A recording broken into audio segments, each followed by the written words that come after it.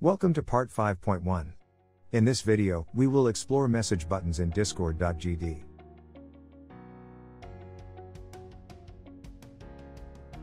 Just a quick note, I have updated to version 1.1.2. You can check the version in the project settings, in the plugins tab. This message buttons will not work in older versions, so make sure you update. There are a few commands which we made in the previous parts like embed, ping, file. Now we will make a button command.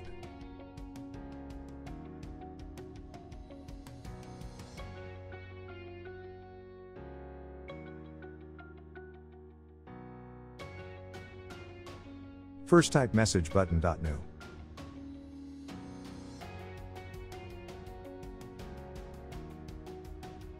The message button has many functions like set style and others, which can be used to customize the button. The button has 5 different styles.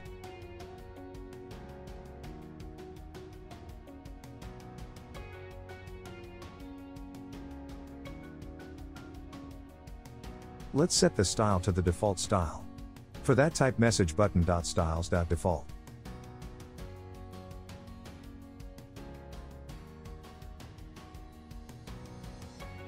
Then we need to set the custom id.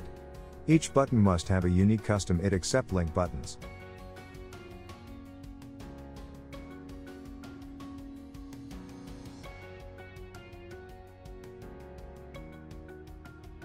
Then we set a label.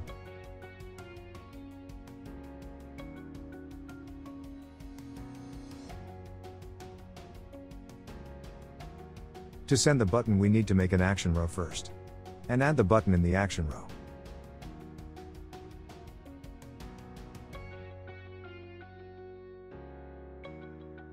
To add a component to the action row, we use the add component method.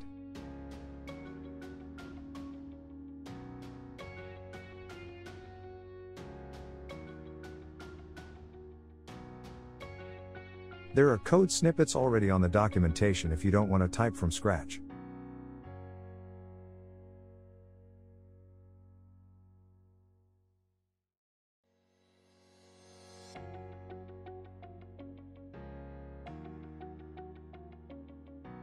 Then we can send the row by passing it in the components. Let's try it out.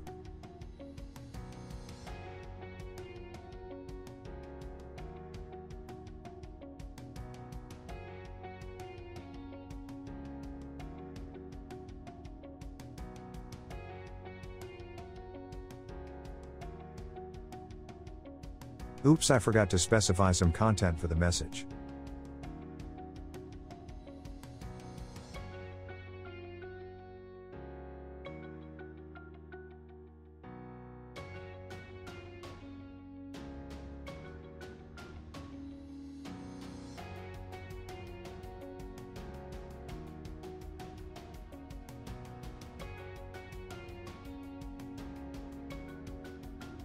Nice, it works.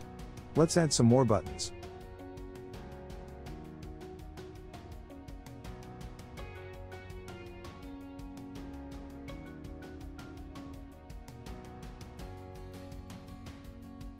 For this, I will make a buttons array with 5 buttons inside.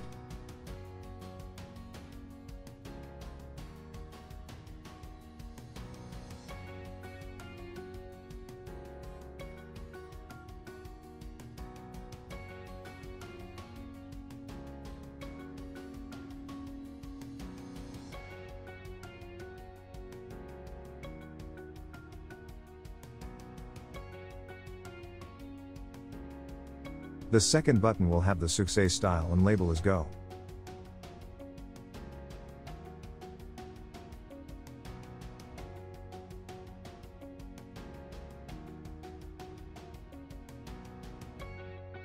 The third button will have the danger style and label as Clear.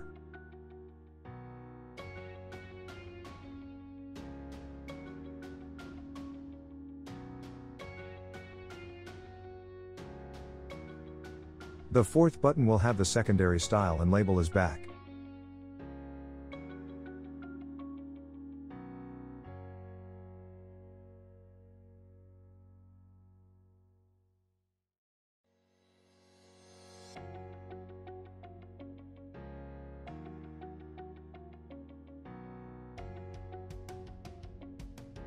The fifth button will be a link button. So I will set the style to link. It doesn't have a custom id, but it has a URL.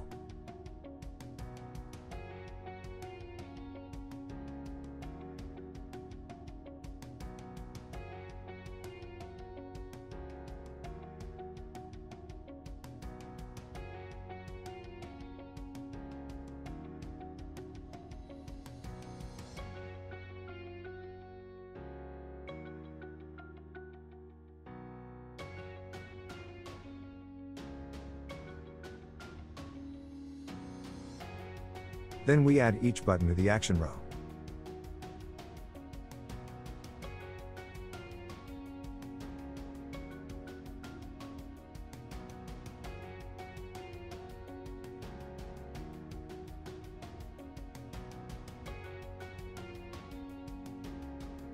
You can see how each style of button looks like.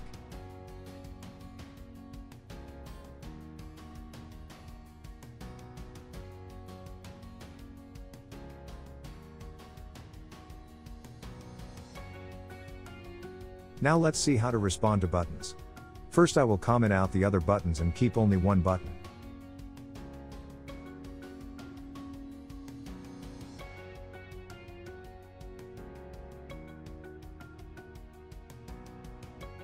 When a button is clicked, an interaction is created. We can handle this interaction in the interaction create signal. Let's connect it to a function. You can either connect it using the editor button, or through the script. I will connect the signal using script.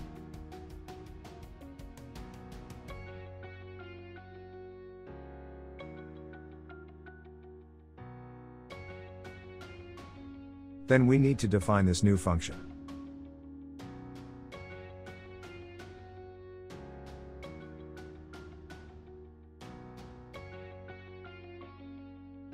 It will receive the Discord bot and the interaction.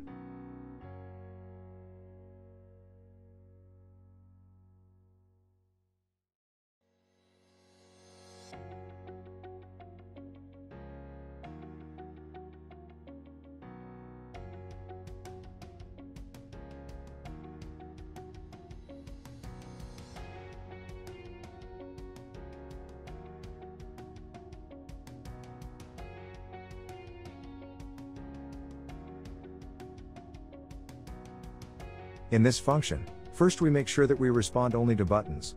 So if the interaction is not a button, we return from the function.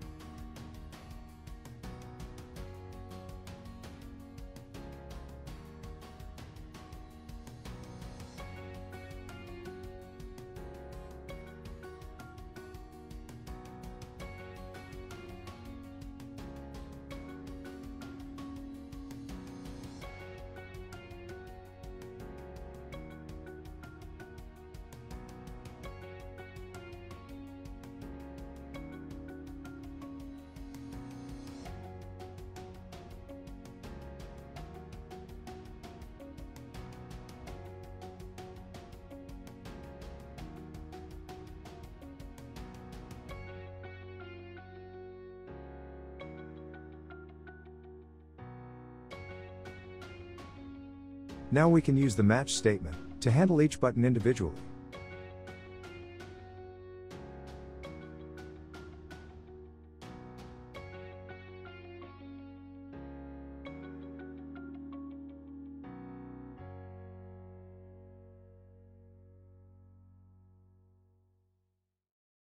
Let's print the username of the user who clicked the button.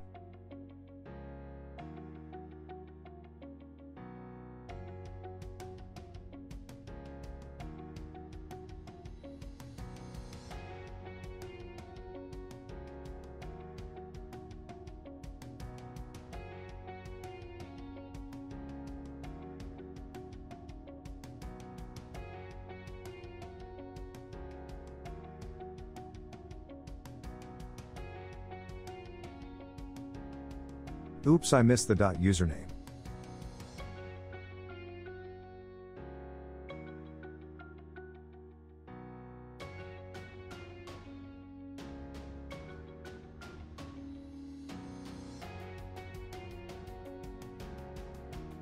It still shows interaction failed, since we didn't respond to the interaction. Let's fix that now.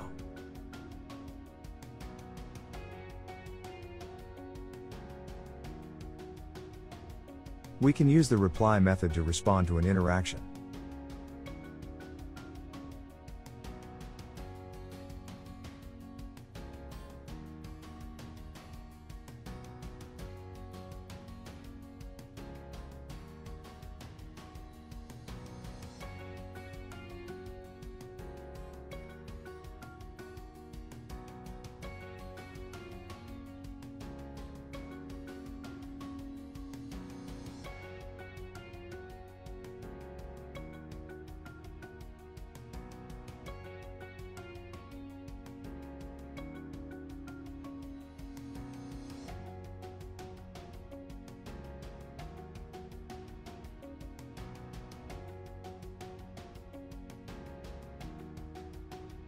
If ephemeral is set to true, only the user who clicked the button will be able to see the reply.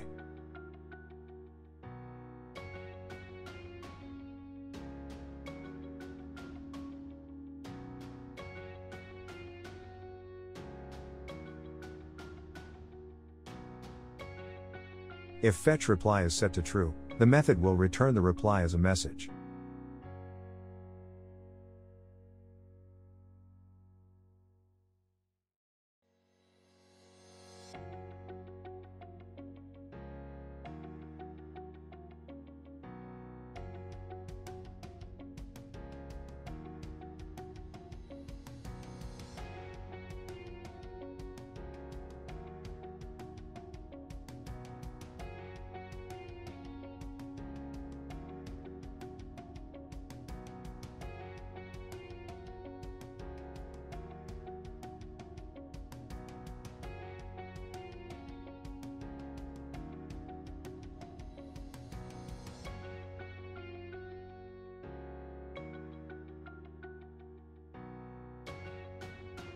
We can also update the original message which has the buttons using the update method.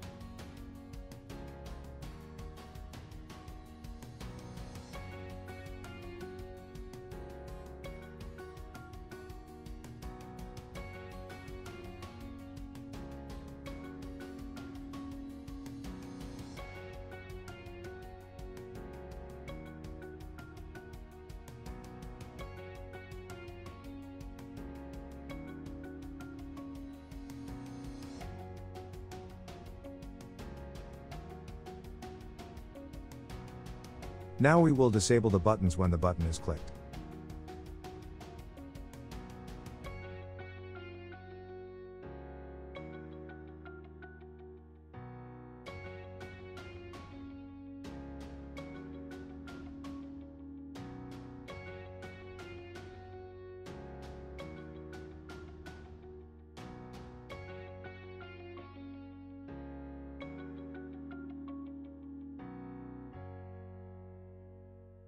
To do this, first we get the action row and loop through each of its components.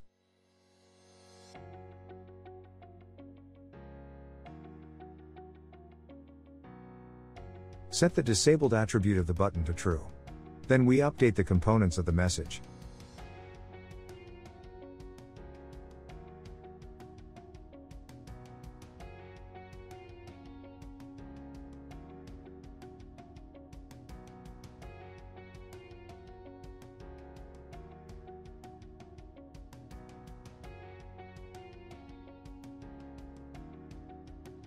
Nice, it works. That's it for this video. In the next part I will show you how to use buttons to make a multi-page help command. Make sure to subscribe so you don't miss it.